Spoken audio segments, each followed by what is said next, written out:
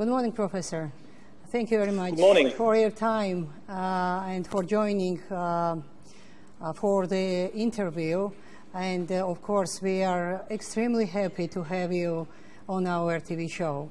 Let me introduce you to the Georgian audience.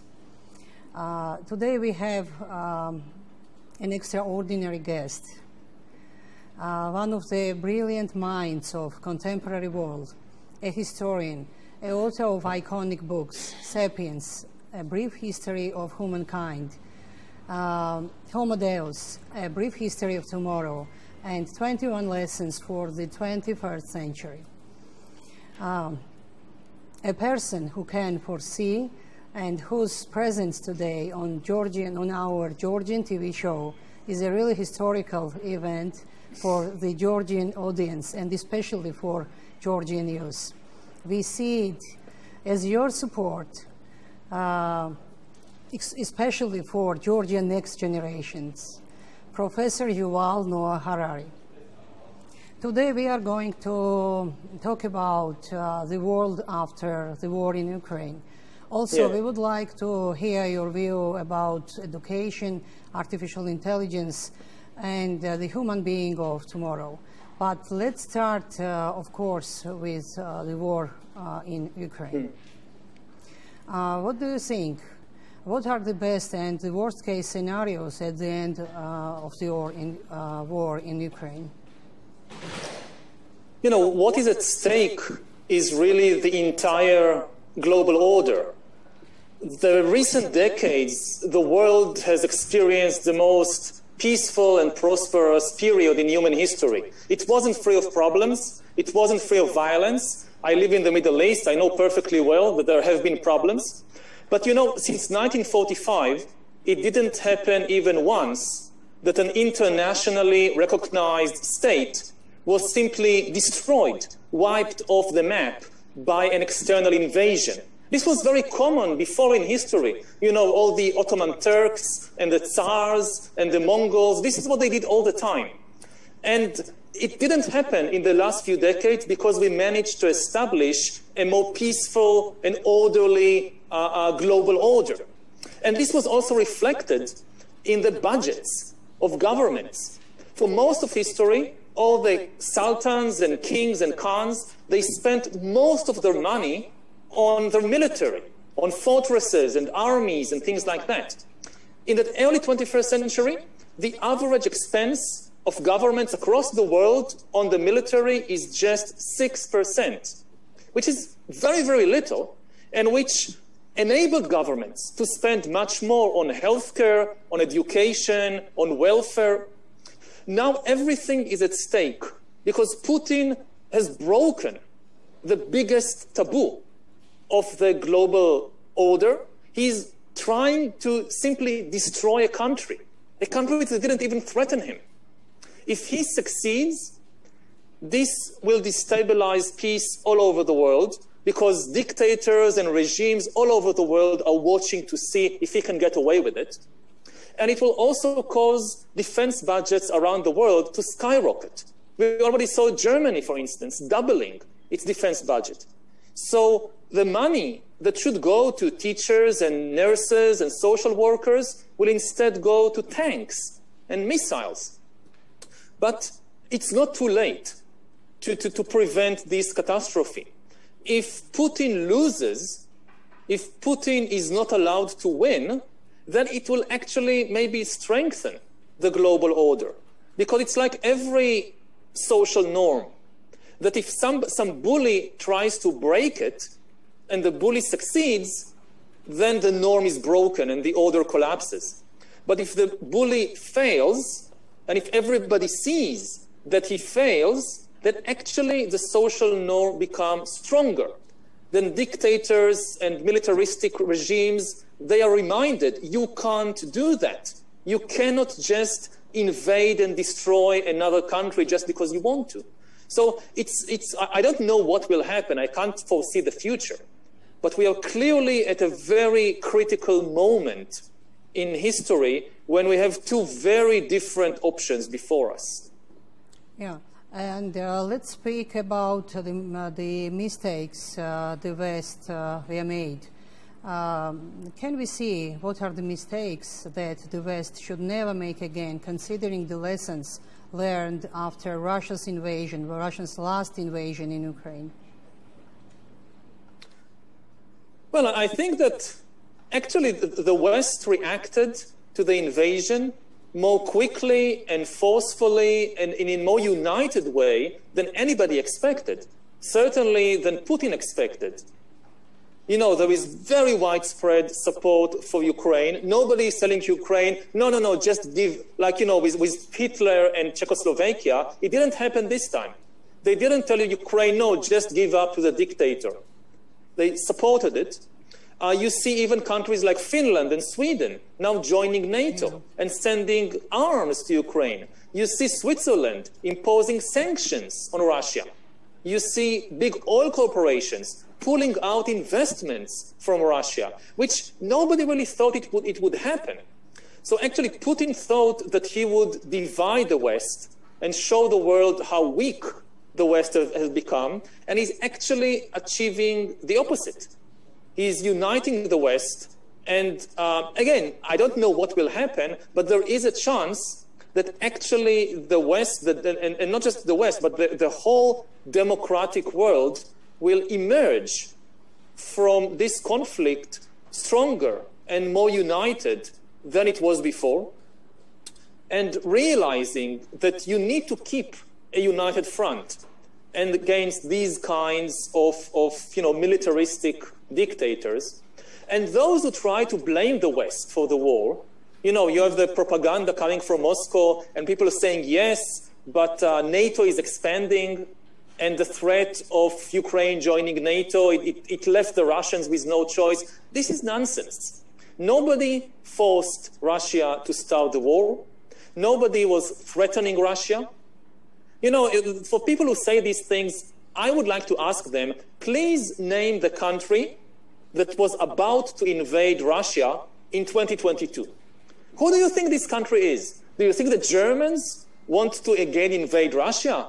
Do you think Napoleon is about to come back from the dead and lead the French army to Moscow again? This is ridiculous. Nobody was planning to invade Russia. It was just, I mean, all these fears, these fantasies, they are just in the mind of the Russian leadership. Yeah, in one of your interviews, you suggested that if only Putin could wait several years more, the US and Europe will be dismantled from existing internal confrontations and cultural wars. So what will the future world order look like after Ukrainian war comes to an end? Yeah, I mean, I think that if Putin just waited 5 more years, 10 more years, then the West could have self-destructed.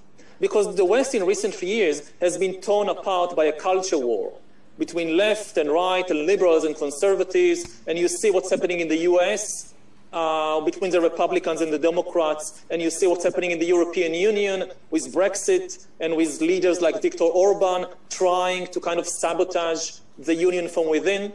So if Putin just did nothing and just waited, he could have succeeded, actually. But maybe he's dying, I don't know. Maybe he's too impatient. Maybe he just miscalculated. And now, again, I can't prophesize the future, but the West has a chance to save itself. The most important thing is to end the culture war within the West. Because if the West stands united, it has nothing to fear from anybody. You know, the Russian economy is smaller than the economy of Italy.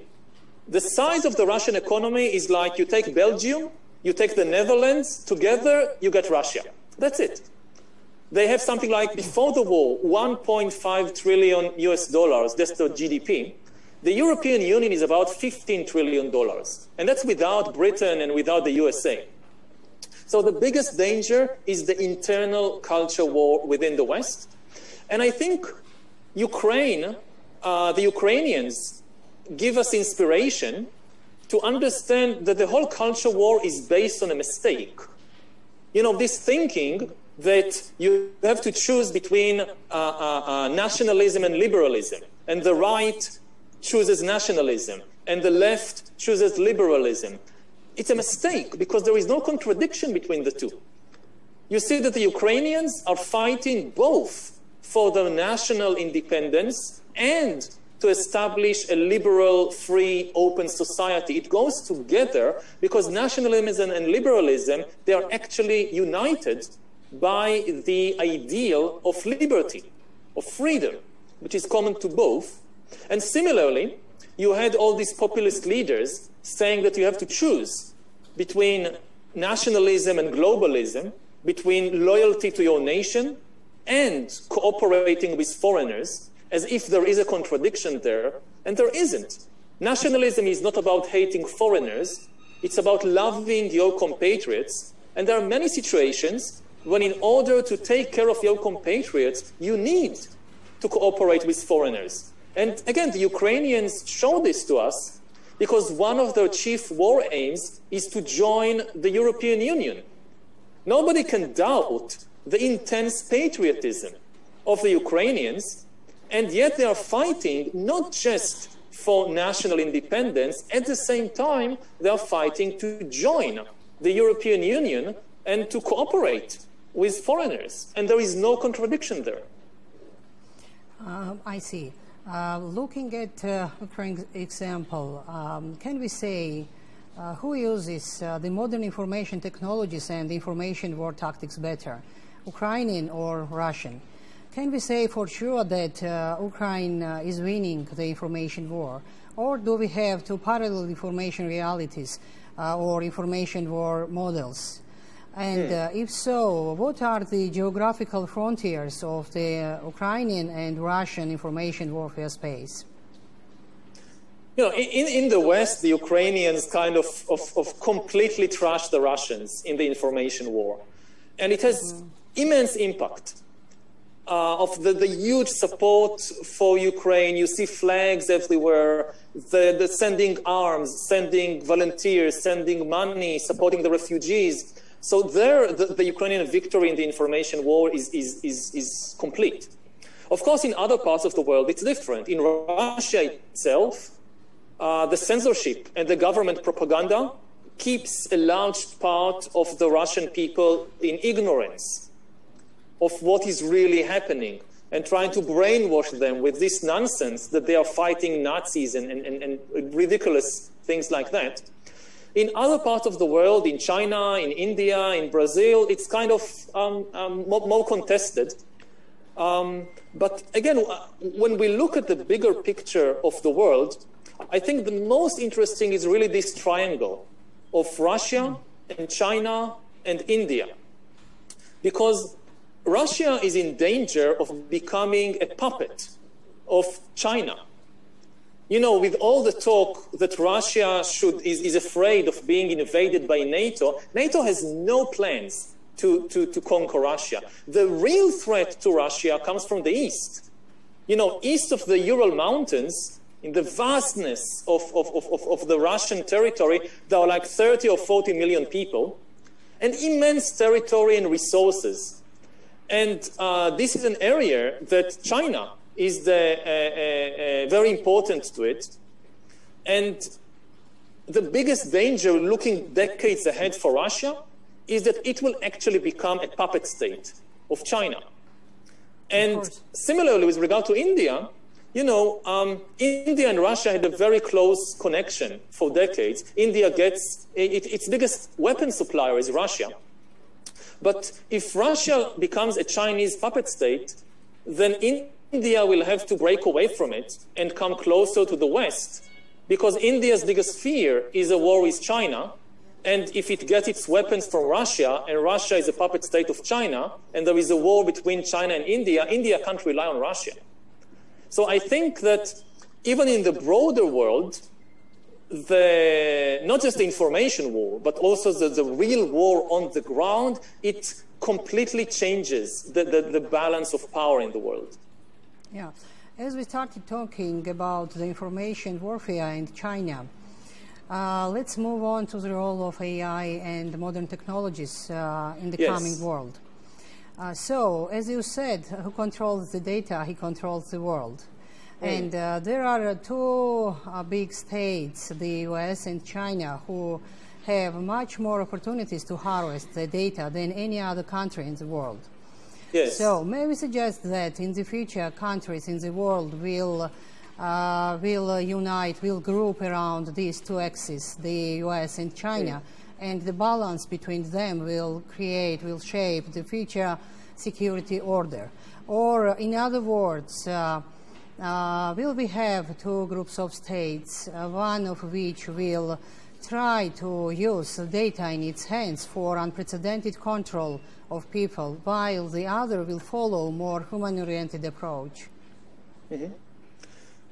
I think that every country in the world now should be aware that we are entering a new phase of imperialism and colonialism, that we are entering kind of the era of digital empires and of data colonialism. That, you know, in the past, to control a country, you needed to send the soldiers in. Now, increasingly, to control a country, you just need to take the data out. Just imagine the situation in Georgia, let's say in 20 years, when all the most personal information of every journalist, every politician, every judge, every military officer, all the information about them is held by somebody in Beijing or in San Francisco or maybe in Moscow. You know, their medical condition, their every sexual encounter they had, every bribe maybe they took, every joke, everything about them. Is it still an independent country, or does it become a data colony? What happens when the entire country is run on very sophisticated computer and AI infrastructure, which is actually provided and controlled by another country because you don't have the technology yourself to do it? And this becomes a new kind of empire.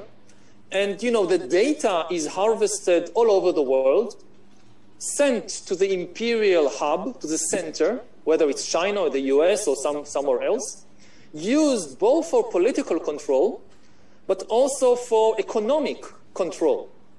Because in more and more industries, the most important asset now is the data. Of course. You know, even in very old industries like textiles, the most important thing today in the textile industry is not the cotton, it's not the factories that produce the shirts, it's the data about what customers like and dislike. It's about the latest trends. So when all the data from all the world is harvested by a few corporations like, I don't know, Amazon or Alibaba, so they can actually control even the economy in far-off countries. So this is now a danger that all countries should be aware of. At present, there are just two countries who are leading the race in AI and data harvesting. This is China and the US. They are dividing the world between them. You know, in the Cold War, we had the Iron Curtain. Now we have the Silicon Curtain. Which part of the world do you belong to? Do you belong to the American side using Google and Amazon? Or do you belong to the Chinese side using Alibaba and Baidu? This will increasingly divide the world. Now, I hope that smaller countries, by cooperating between them and by implementing wise policies as soon as possible, will be able to kind of escape the complete control of these imperial giants and create a somewhat more balanced world. But we don't have much time to do it. I mean, it's moving so quickly. Yeah, and talking about the threat of AI, there are the need of a new Bill of Rights, which should defend a human being against modern technologies. Yes. So what should the new Bill of Rights look like to achieve this goal? So there are several principles that we should enshrine and defend One principle is that the data collected about me should be used to help me and not to manipulate me. And we already have it in many other fields. Like I go to my doctor, I share very personal private data with my doctor. My doctor is obliged, she has to use this information to help me, not to manipulate me. It's not legal for the doctor to take my personal information and sell it to some corporation or some political party that will use that to manipulate me. So it should be the same with also the big corporations or the governments. Yes, you can collect more information about me, but use it for my benefit, not to manipulate me. The second principle, never allow all the data to be concentrated in one place, whether it's a corporation like Amazon or whether it's a government. Because this is the road to dictatorship, to totalitarian dictatorship. Somebody who knows everything about everybody, that's the ultimate dictator. So it should be separated. We should have several balancing agencies, institutions. So, for instance, the healthcare authority, which collects information in order, for example, to stop epidemics, shouldn't share this data with the police or with my employers. It should remain separate. And the third principle is that whenever you increase surveillance of individuals, you must simultaneously increase surveillance of the big corporations and the government. So it's not only top-down, it's also bottom-up. If they know much more about me, but I don't know much about them, again, this is dangerous. This is the road to totalitarian control and dictatorship.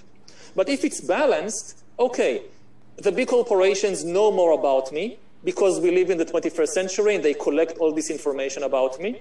But simultaneously, I also know more about them, about whether they pay their taxes, about their policies, about their dealings with governments. Then we have a balance. And it's possible to do that. The same technology that is used to monitor me, we can develop the tools to employ this technology to monitor the big corporations and also the governments. So, as we started talking about giant corporations, what do you think, Professor? Is there any difference? Is there a difference between the approaches of Mark Zuckerberg and Elon Musk towards the goals and areas of using AI? And whose approach seems more human-oriented? I'm not an expert on that. I'm not sure what exactly are their policies and what are their aims, so I can't comment on that. But I can say that it's very dangerous that individuals who don't represent anybody, they were not elected even by the American public, let alone by the humans around the world, that they have so much power to shape the future, really the future of humanity.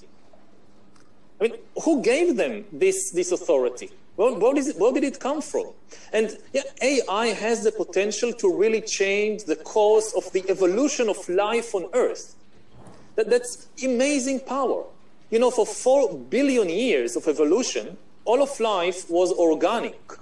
You look at us, human beings, and you look at dogs, and you think about, I don't know, plants like bananas and tomatoes. We are all organic. And suddenly, we are beginning to create inorganic entities that can make decisions on their own, that can move independently, that can take action. This is unprecedented. And it's very frightening if the policy and the course of action on this such an important development is actually decided by a few business tycoons, billionaires, who don't really represent anybody except themselves. Yeah. Talking about AI and modern technologies, you often emphasize the growing threat of inequality and the gap between the rich and developed and small and less developed countries. And it's high time to talk about Georgia. What should Georgia and the countries like Georgia do to not only survive but also be successful in the era of technological revolution? Yeah, so first it should be noted that small countries in this era are not powerless. They can become leaders also in fields like AI. You look at my country of Israel, you look at Estonia, for instance, they made huge advances. But the key is to cooperate with a lot of other countries. But because if you compare Georgia or Estonia with the United States or with China, obviously it's not really a balanced situation. But if you have all the European countries working together, not just adopting common policies on regulations, let's say on privacy, but also building together an AI industry which competes with the Chinese and the Americans adopting different principles, then there is a real chance of balancing these two big forces and of trying to change the general course of the development of this technology. So I think that the two key issues is, first of all, to cooperate with other countries, and of course, to try and adopt the best policies within the country. How, for instance, to protect the privacy of citizens of Georgia, how to protect their information from being exploited or harvested by both powerful interest groups inside the country and also outside the country, and how to educate the new generation for a completely new world. Because the key thing about education in the 21st century is that nobody has any idea how the world would look like in 2040 and how the job market would look like in 2040. We are not sure what kind of skills will be necessary. And we can't wait until 2040. We need to educate people today. So I would put my emphasis not on learning a particular skill. You don't know, maybe this skill is automated by 2040, but on teaching people how to keep learning, how to keep changing, how to keep an open mind throughout their lives, because they will have to change and learn and reinvent themselves again and again throughout their life, which is very stressful, very difficult psychologically. So I would stress the need to develop flexible minds, open minds from an early age to cope with this new world of extremely rapid change. So, and again, what will be your the most valuable advice to Georgian youth? What should they do to be more competitive in education and especially in the global labor market?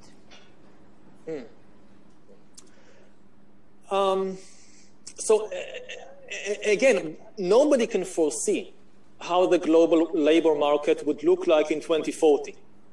You don't know which jobs will disappear and which new jobs will emerge and what kind of skills will be necessary. You know, today many people go to learn how to code, how to be a coder, because there is a huge demand for that. But maybe a lot of coding will be automated within 20 years, and other skills will be needed, for instance, psychological skills, because you see more and more big corporations, they encounter very difficult psychological and even philosophical questions that they need to solve in order to produce good products.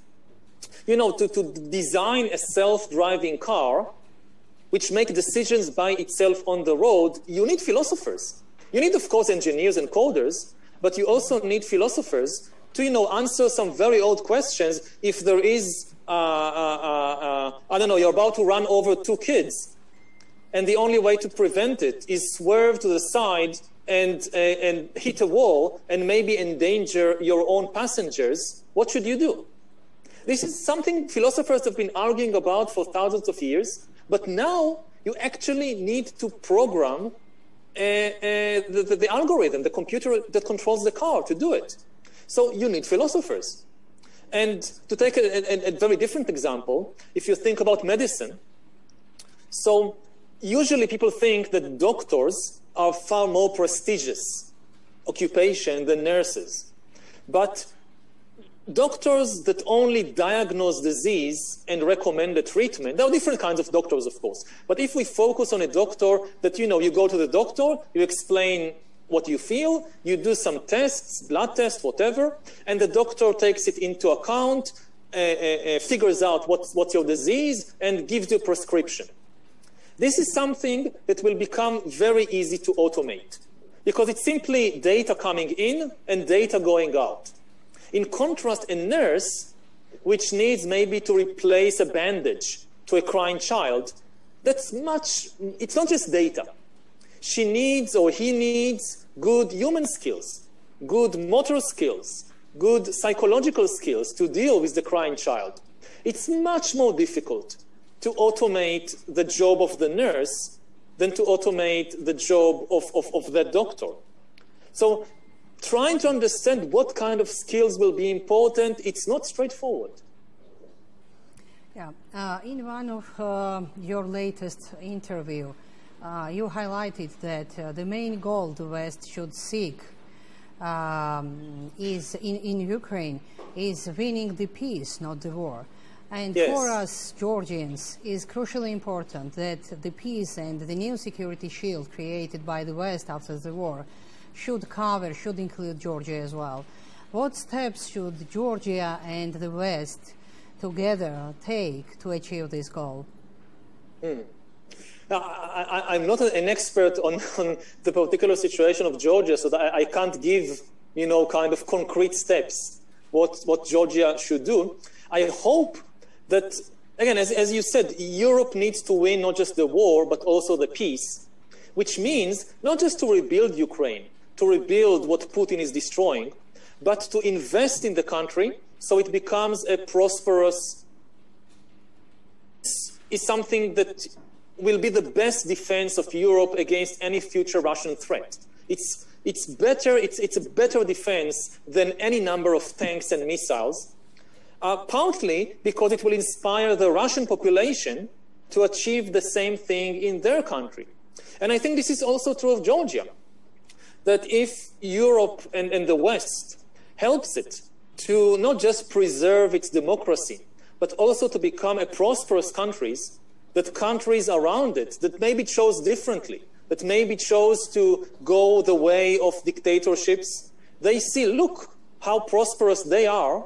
This is kind of the best defense policy, because hopefully this will encourage the neighboring countries to also go the way of a democracy that invests in the healthcare and education of its citizens, and not a dictator that invests the money in his secret police and building tanks and missiles and things like that. So a lot depends really on the result of the current conflict. And there is also, of course, a big opportunity here, because Russia is much, much weaker than it was before the war. And people realize that it's actually a much weaker country than they thought.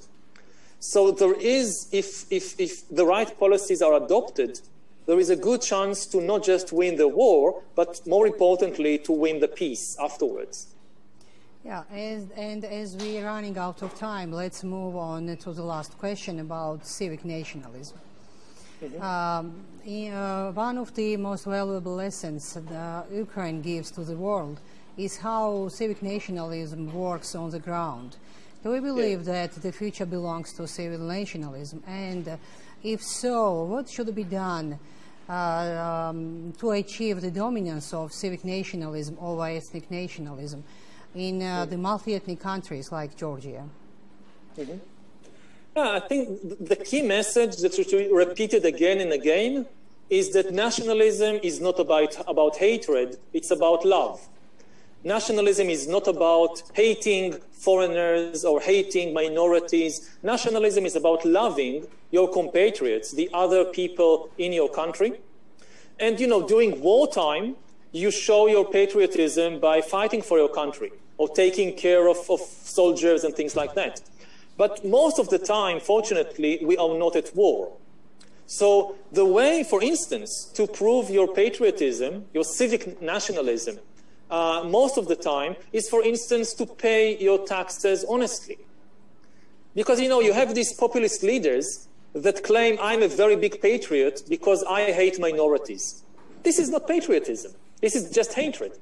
You want to show that you're a patriot, you pay your taxes, because what are taxes? In a good country, I pay my taxes so that somebody else in the country, who is not my family, who is not my friend, but he is a member or she is a member of my nation, they get good health care. This is patriotism.